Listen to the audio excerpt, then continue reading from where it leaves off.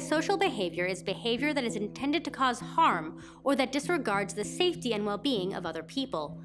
One of the forms of antisocial behavior is direct physical aggression. According to the frustration-aggression hypothesis, blocked progress towards a goal creates frustration, which promotes aggressive behavior. Other theories make a distinction between proactive and reactive aggression.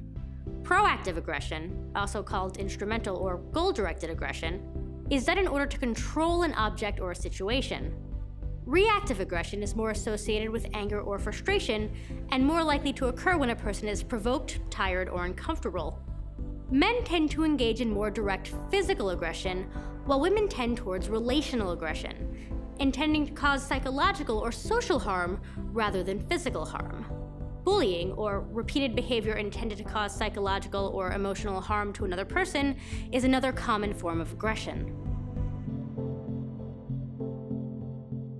People tend to have a strong sense of connection to their social and cultural groups, which can lead to in-group bias, a tendency to attribute positive behavior to one's in-group and negative behavior to out-groups. Members of an in-group can also express out-group homogeneity, the belief that all members of an out-group are similar or all the same, such as having the same personality traits, characteristics, social roles, and interests. This can lead to stereotypes, preconceived beliefs about people in certain groups. Many stereotypes are harmful, such as the belief that some groups are aggressive or lazy. But even seemingly positive stereotypes, such as the idea that some groups are academically and athletically superior, are harmful because all stereotypes can influence a person's self-esteem, identity, and view of how they fit into society. In-group members may blame people outside of their in-group for frustrations or disappointments, known as the scapegoat hypothesis. This can lead to prejudice, preconceived negative attitudes or beliefs towards a person or group that's not based on evidence or experience, and discrimination, unfair treatment of people based on their social group. Discrimination can take many different forms. Some people express it directly, such as a refusal to hire someone from a certain group, using offensive terms, or even engaging in violent acts. But discrimination can also be more subtle, such as assuming that a young woman attending a meeting is an assistant rather than a high-ranking manager. People who feel that prejudice and discrimination are wrong can still have biases, including ones that they might not be aware of.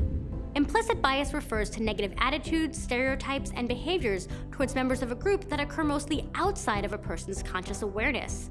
It can be tested using the implicit association test, or IAT. People also might hold biases related to the just world hypothesis, the idea that people deserve what they get and get what they deserve. For example, people tend to believe that disadvantaged out-group members deserve their misfortunes, whereas in-groups have earned their good fortunes. Often people have limited contact with people from groups about which they hold negative stereotypes. This means that they have few opportunities to discover that their negative beliefs are not grounded in reality. The contact hypothesis suggests that integration of different social groups can help people understand one another and to recognize similarities between groups. But simple exposure is often not enough to change views. The most effective forms of contact involve personal interactions with members of different groups working towards a common goal.